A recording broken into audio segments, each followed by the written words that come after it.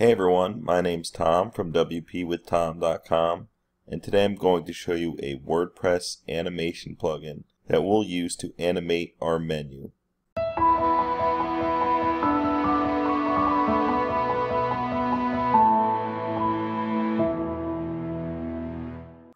So if we take a look at our menu here, we'll see that there's no animation if we refresh it, and this is just a dummy site that I made real quick to test this out and show you this plugin.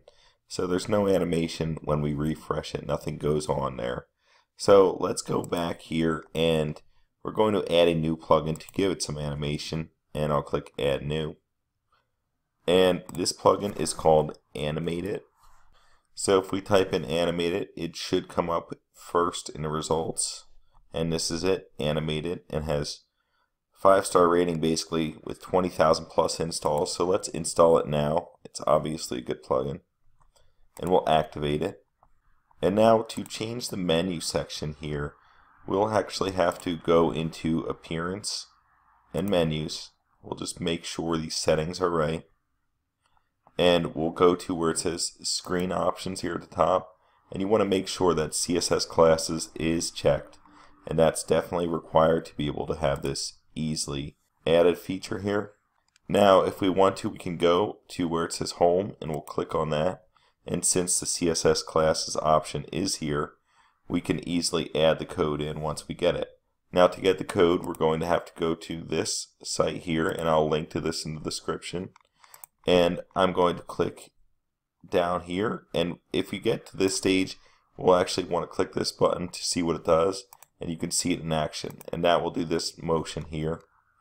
Now from what I found is sometimes my sites don't load as quickly as I'd like, so I do think it's good to do a little like a 1-second delay, and then I also think that the duration actually looks the best when it's around, I'll say 2.5 seconds or something like that.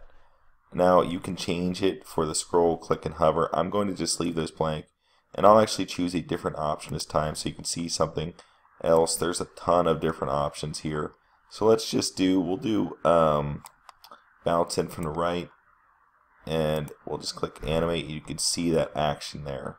Now that might look a little bit over the top for what you're going for. I kind of like this ta-da one here to just give it a little shake, or you can actually do shake, rubber band. You can see there's a lot of different options here. So if you want to, let's just go with this one, pulse here. And I'm just going to go down here and I'll click generate. And this will give me the code. You can just copy and paste it or Control C here. And I'll X that. And now I'll go back in here and let's just add it right here. We'll just paste it in here.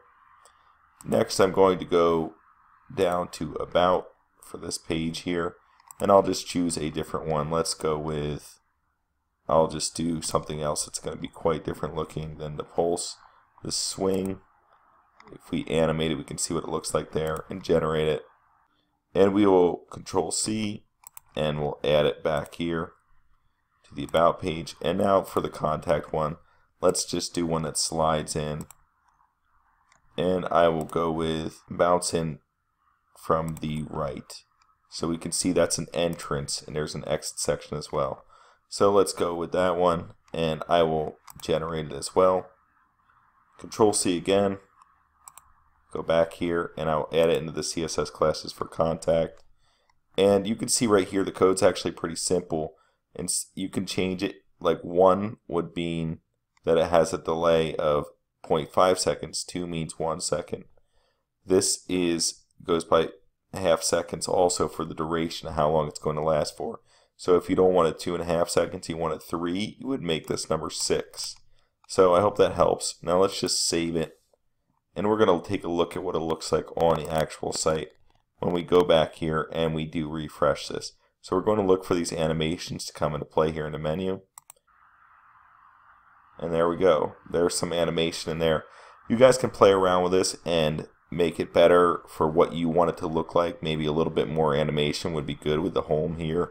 Or maybe make it last like another second or so, like 6 or 7 as far as the actual duration goes, would look a little bit better in this area right here. And I actually have it set to 6 on my own website, and I use this on my own website for this plugin. So definitely just check it out and try it for yourself if you're interested in doing that. I will also point out that if you want to make edits within the page itself, well, just go to the home page here and I'll click edit. And if we scroll down here, and let's just say we want to edit this random testimonial right here. So we'll click it and we'll go in here and we'll scroll down. And now if you go into this area, you'll see that you actually have this animated option within the editor itself. So that's something that will also come into play if you want to edit it within the actual site itself. So I hope this was helpful, everyone. Please definitely feel free to reach out to me with any questions you have and I'll try to get back to you. And thanks for viewing.